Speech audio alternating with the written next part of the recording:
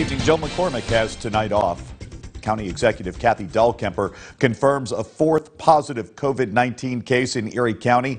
This case having connections to two other cases. Samir Nefsi joins us now live in the newsroom after speaking with the county executive. Samir? Yeah, Sean, that is right. County Executive Kathy Dahlkemper saying this fourth positive case of COVID-19 is actually connected to case 1 and 3. Now, she does not believe this is community spread, but rather contact spread. So what that means is these individuals were at least 6 feet within being close to each other. Now, here's what we do know about this fourth case. The individual was in their 30s. They did not travel outside of the county, meaning that it spread from a person who was positive for COVID-19. Dahlkemper saying on Sunday it was unclear if the third positive case of COVID-19 was contracted while traveling or by a person, but now the health department has come to the conclusion that the first, third, and fourth case are connected. Now, the 3 individuals are not related to one another, according to Dahlkemper. Now, she would not release any other details regarding the case. It is believed these individuals came into contact with about 10 other people,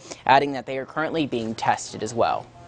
I urge all of us to keep social distancing, because, as you know, social distancing is the best way that we can avoid having what we call community spread.